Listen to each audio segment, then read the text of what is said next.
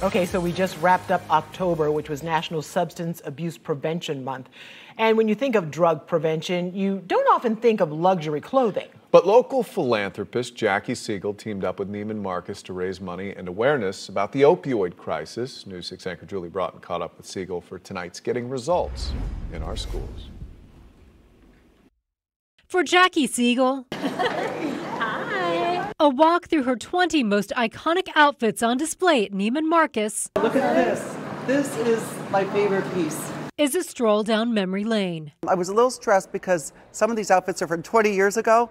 I didn't even know if I'd be able to find them or if they were all in my closet, but keep in mind my closet's big. We wanted to do something in the theme of live your luxury and 20 years of, fabulous here. And who else do you think of but Jackie Siegel. And while Siegel is known for her fashion, like custom-made designer gowns, elaborate purses, shoes, and jewelry. And it ended up right in Times Square on the biggest billboard there. This is about more than just fashion. I just want to donate the rest of my life to spreading the word and doing everything I can to spare other parents from losing their children from a drug overdose.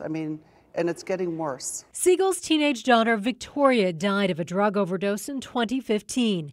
And in honor of Victoria, a purple custom-made gown stands front and center of the retrospective. It has a very special meaning because it was the first Victoria's Voice Gala that we held in Las Vegas after Victoria passed away. And it was very emotional that night.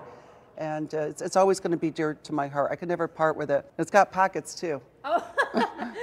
Now, through the Victoria's Voice Foundation, Siegel provides life-saving resources like Narcan, as well as education for school-age kids. But we have women all over the country speaking, going to schools, and we also have paid public speakers.